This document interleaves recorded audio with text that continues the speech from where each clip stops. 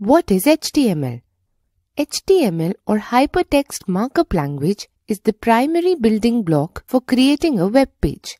HTML documents are made up of text content and special codes known as tags, which tell web browsers how to display the content.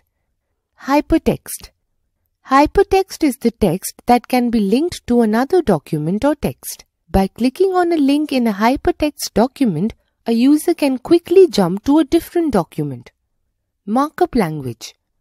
Markup language is a computer language that uses specific codes for formatting the layout and style of a text file. It is human readable, which means that markup files use the standard English language rather than the programming syntax.